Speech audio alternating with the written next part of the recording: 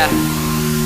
I spent the last 2 months of my life feeling sorry about myself, but on the real, you know you got that life if you got friends in good health.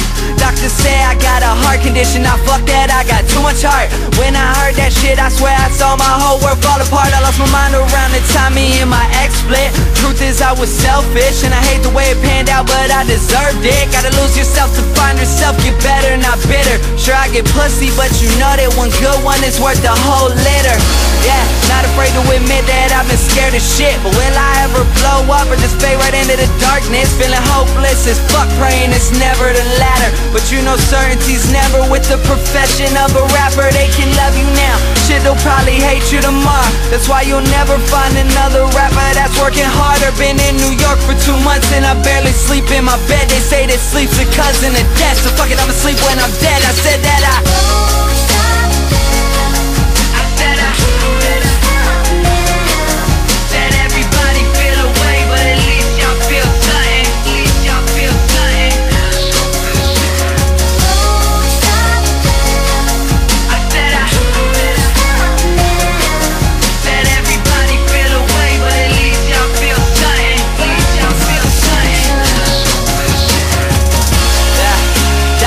my mom just had a stroke.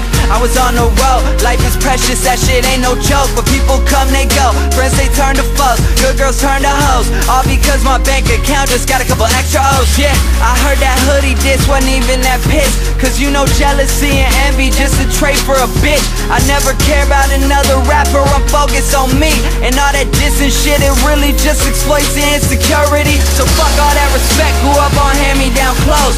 What's the worth of an opinion when you spend your life broke? Keep saying how I'm gonna blow, most people say that I won't. Shit, if you hate me, that's gravy, I know a lot more that don't. My mama told me don't ever settle, the world could be yours. So I spent the last 6 months of my life traveling the country on tour. That album dropping real soon and I swear it's nothing but hits. I'm about to come out fucking swinging like Tyson in '86.